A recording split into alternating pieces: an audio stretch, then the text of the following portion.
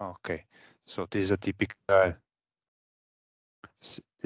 sample where we have two positive bend. The first one is too long and they create this collision. So in this case, we can click on the first bend because that's the bend that we want to leave a bit open. So double click here, this menu will appear and I click on pre-bending. You can see that now the third step appear. So I click here, you can see that now the first bend is open and I click on manual step.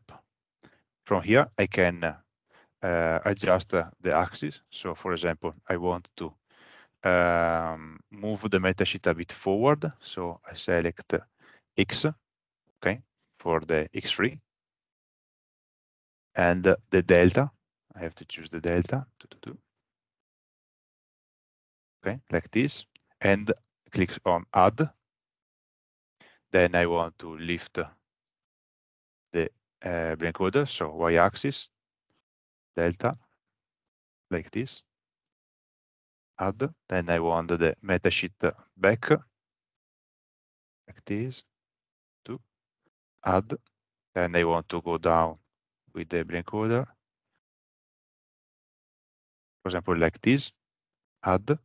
And now another y-axis to go down. Okay. And here, bend the computation, I type 100.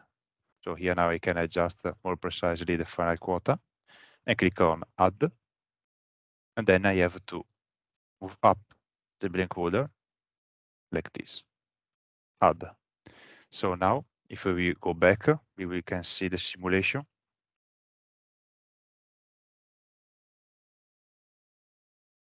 Okay. So the first bend slightly open, then second bend, and then we go up and push down. Okay, here to adjust the position of X3 to avoid the collision. Okay, et voilà.